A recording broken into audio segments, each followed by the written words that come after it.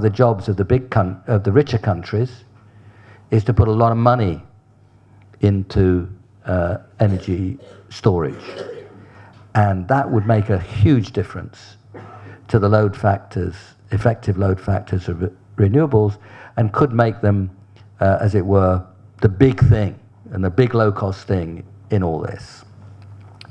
But we have to see, and nuclear energy provides different kinds of things. We could all be charging up our electric cars overnight on baseload nuclear power in one model. So my feeling is to encourage the learning around nuclear in the context of appropriate safety and so on. And, you know, I wouldn't equate, as it were, progress in electricity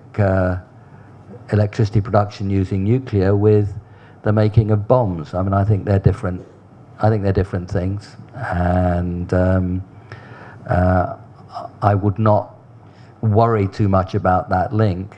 I would try to encourage responsible, safe expansion of nuclear in a way that allows us all to learn and allows that sharing of the learning. Do you have a question? We'll take one last question.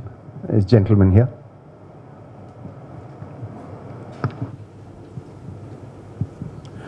I'm G.L. Pandit from Delhi University. I congratulate you for your excellent lecture and the options that you have outlined to address the issues of climate change responsibilities. I was wondering and wanting to ask you whether, in your opinion, degrowth would be an option to address the issues of climate change responsibilities. Thank you. Short answer is no. Suppose we stopped growing right now, everywhere around the world, and didn't change the way we did things. We'd be emitting 50 billion tons CO2 equivalent a year. Yeah? And that's unsustainable. That would be leading us eventually into deep trouble from the point of view of the climate. And what that says, I think, is the rather obvious and basic question, and indeed motivation around this whole thing.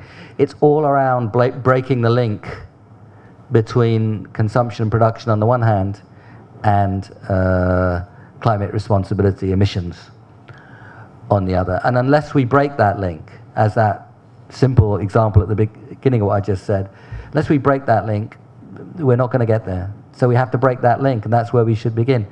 So it wouldn't do it, just stopping growth, and it would be a political non-starter. Now you say, well, I've looked at this very hard and I've decided that we're all going to be less well off than we were before. Actually, we're going to be half as well off because we want to cut emissions by half. Would anybody listen to you? And you wouldn't deserve to be listened to in a world where there's so much poverty.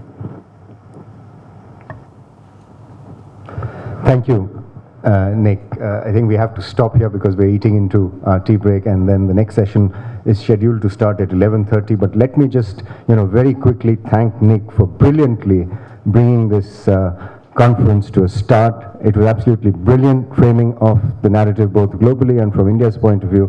And I think we'll be well advised as we go into the technical sessions to keep those 3 or 4 touch points that Nick mentioned, which is what does this mean for impacts, what does this mean for adaptation, what does the policy mean for mitigation, and what does it mean for sustainability.